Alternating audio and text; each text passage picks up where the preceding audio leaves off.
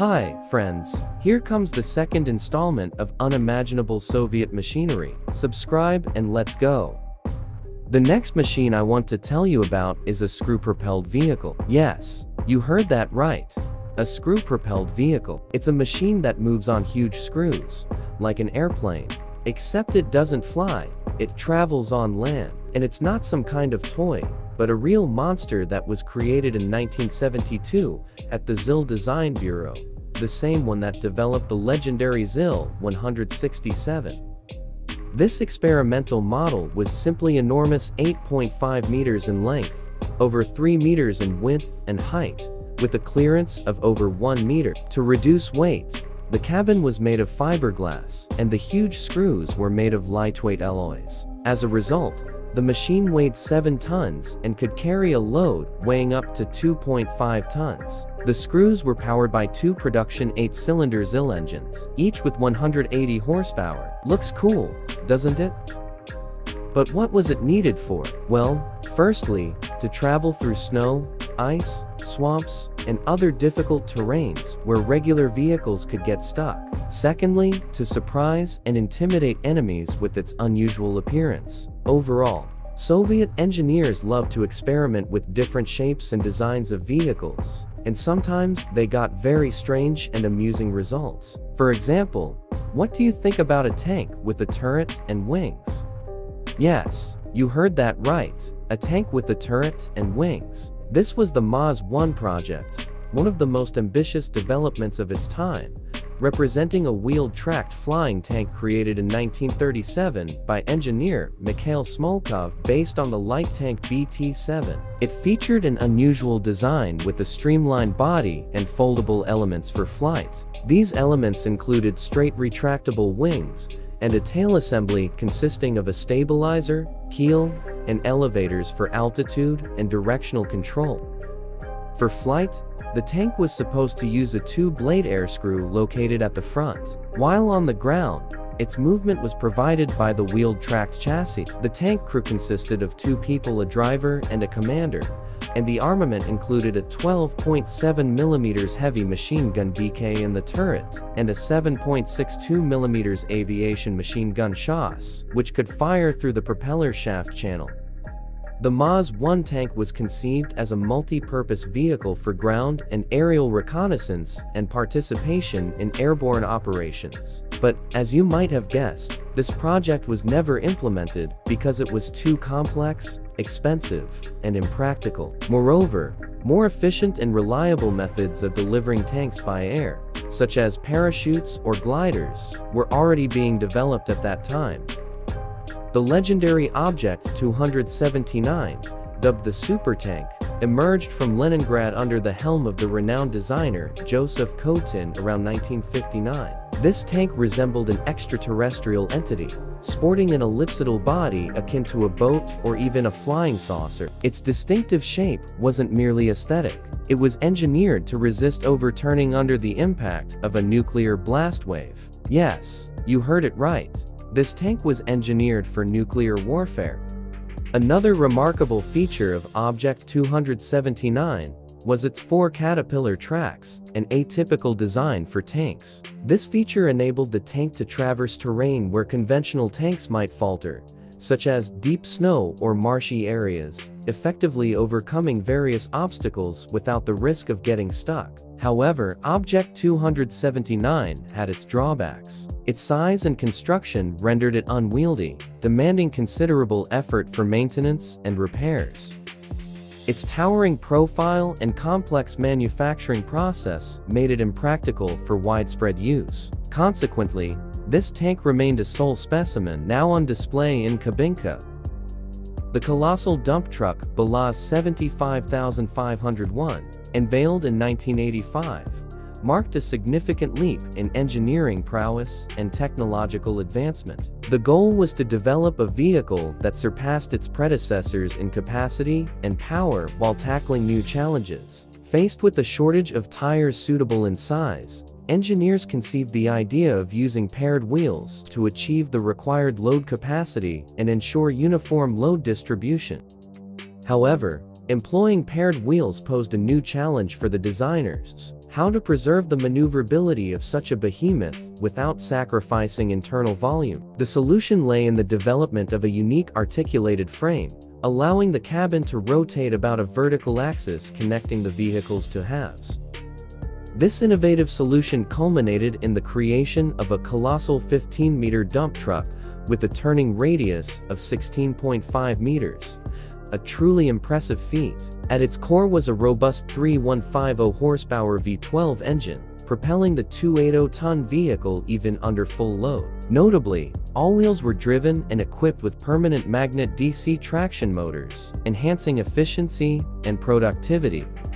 The project of a transportation vehicle based on electromagnetic levitation technology, devised in the Soviet Union in 1985, represented a revolutionary approach to public transit. It promised speeds of up to 250 km per hour with minimal noise, rivaling the most modern transportation systems worldwide. The successful maiden launch of an experimental carriage on February 25, 1986, in the Moscow region showcased the technology's potential, paving the way for high-speed transportation systems capable of swift and efficient long-distance travel at low operational costs. The construction cost of 1 kilometer of such a road was estimated to be 3 to 5 times cheaper compared to building a metro system. However, the project was shelved, seemingly in the 90s, as some opposed the emergence of such competitive transportation alternatives.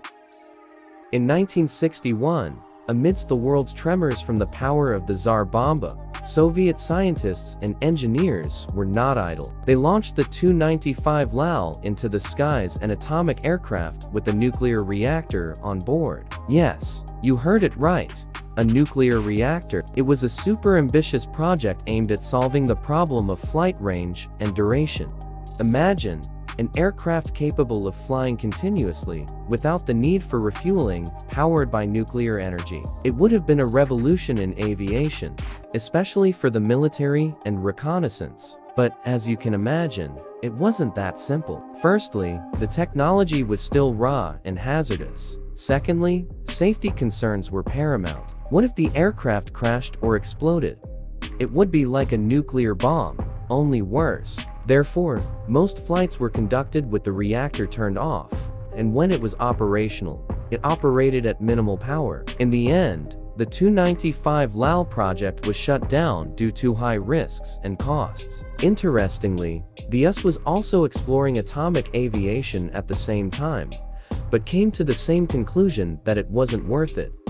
But wait, there's more. There's another project that will astonish and amaze you. Soviet engineers devised a way to combine the capabilities of a ship and an aircraft, creating the unique rocket ship Ekranoplan of Project 903 Lun. It looked like a massive aircraft that had landed on the water, but it was actually a ship.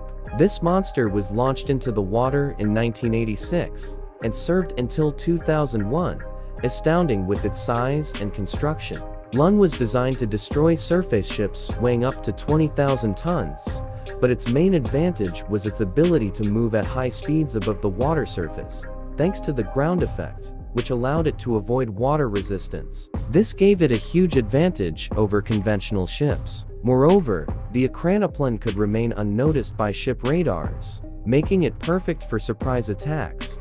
Thanks to this and its invulnerability to torpedoes, Lun was nearly unbeatable at sea. But that's not all. The Ekranoplan could move not only above water, but also over land, further expanding its capabilities.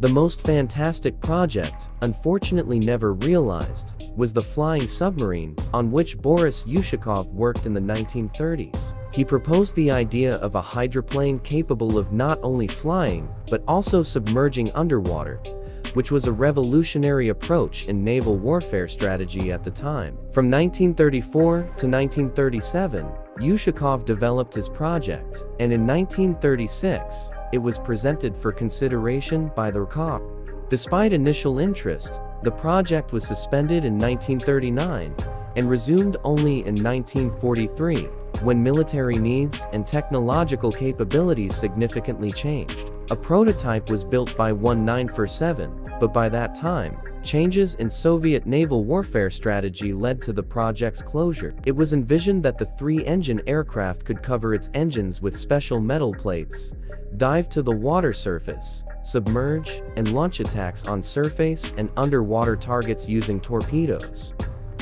In underwater mode, the apparatus could reach depths of 45 meters and achieve speeds of up to 3 knots, while in air mode, its speed could reach 185 kilometers per hour. Remarkable, isn't it? It's a shame that this project ultimately never came to fruition. In the early 1960s, Soviet engineers unveiled their beast, the experimental off-road vehicle ZIL S-167, which caused a wave of admiration thanks to its outstanding cross-country capabilities in the Siberian taiga. This beauty impressed the American intelligence services so much that they were almost on the verge of panic. Their spy satellites learned to track it down in various corners in no time, leading to the belief that there was a whole army of such snowmobiles ready to storm the USA through the North Pole. But in reality, all these photos and videos were just a parade of the same vehicle, which, being a true cross-country tank, simply raced through rough terrain. The ZIL S-167 boasted impressive specs: 9.5 meters in length, a minimum ground clearance of 750 millimeters, and a weight of 12 tons. Yet it could carry up to 5 tons of cargo, or up to 18 people in its fiberglass body, equipped with additional heaters and a backup stove. This beast was powered by 2 powerful 180 horsepower ZIL V8 gasoline engines, installed one each on the wheels of the right and left sides in the stern, and operated in tandem with the 3-speed automatic transmission. Despite its maximum speed of only 75 km/h, the ZIL S-167 challenged everything that moved. Its only drawback was its enormous fuel consumption, a whopping 100 liters per 100 kilometers. The front and rear axle wheels worked on independent torsion suspension, while the middle axle was firmly attached to the frame. But the coolest feature was the ability of the front and rear wheels to turn, making this machine simply unmatched. In short, folks, that was the ZIL S-167, the most formidable and invincible off-road vehicle of its time. Well, subscribe to my channel, hit the like button, and until next time.